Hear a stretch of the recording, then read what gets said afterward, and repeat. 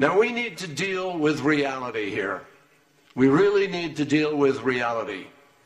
Mutual consent, which is what has brought us here, for a transition government means that that government cannot be formed with someone that is objected to by one side or the other.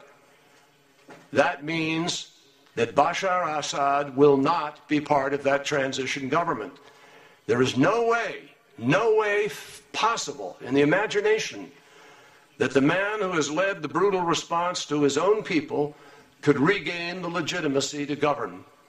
One man and those who have supported him can no longer hold an entire nation and a region hostage.